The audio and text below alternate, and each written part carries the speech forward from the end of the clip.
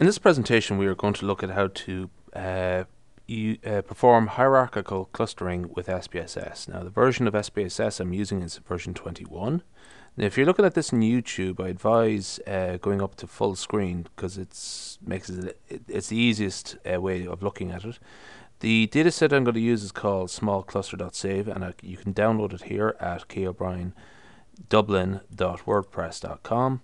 And essentially, I'll just come back to this in a second, but essentially the procedure we're going to follow is analyze, classify, hierarchical cluster.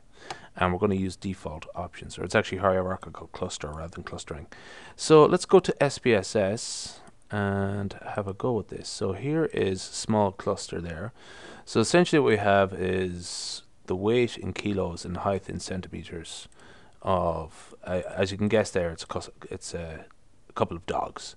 So anyway, so what we go and do is go to analyze, and then we go right down here to classify, and then we go to hierarchical clustering. So that's a good time to sort of pause and just make a quick note of that. Analyze, classify, clustering.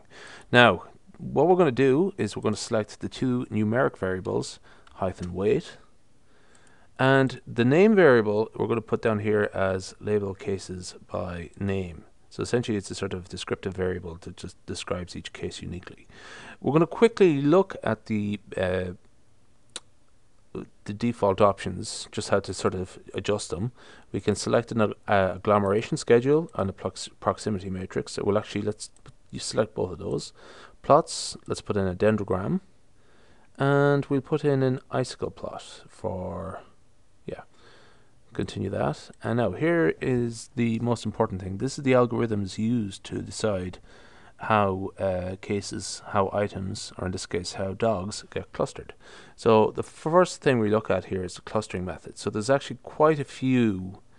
There's seven clustering techniques there. So these are algorithms to decide which two cases should be joined. Now I'm going to sort of use Ward's method. It's the most it gets widely accepted, and it's most widely regarded clustering method. Now there's also measures of how closely the cases are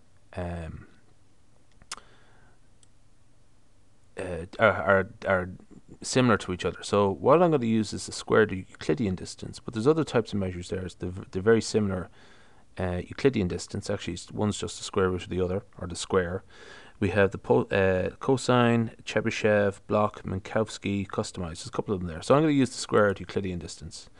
Are we going to standardize our values? Not in this case, but you can standardize some values. Standardization is something that I'll sort of not. I'll discuss it separately. Anyway, so we're going to use all those there. That's pretty much everything you can do. So I'm going to press OK there. This is the old output. So here is the first off, we have the proximity matrix here again. I'm just going to sort of scroll out there, and what we have here is a matrix, a distance matrix from each case to each case. So for example, Benny and Beefy, they have a very small distance measure, so those two dogs are very similar, whereas Lulu and Beefy are extremely dissimilar from one another. They have a very high value on the proximity matrix. By the way, this matrix here, as you can probably tell, is a symmetric matrix. So 4.229, 4.229, 10.831, 10.831, and so on. So it's actually a symmetric matrix. There's a couple of matters here about Ward's linkage, and it's essentially how it's the agglomeration schedule there. So it's just which two cases get joined first. 16 and 17 there get joined quite quickly. 9 and 10 get joined quickly, and 6 and 8. Let's actually have a look at 6 and 8. Go back here. 6 and 8. Let's see. So 6 and 8, they have Charlie and Champ have a dissimilarity of 0.438. So those are two very similar dogs. Okay.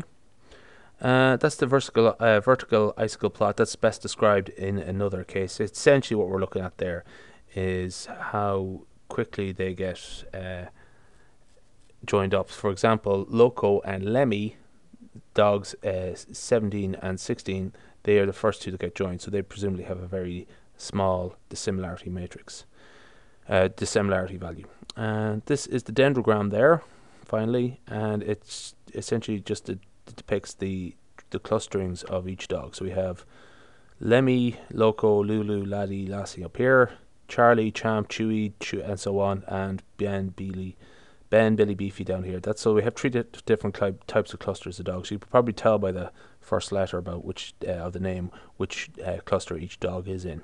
Okay, that is the end of that presentation.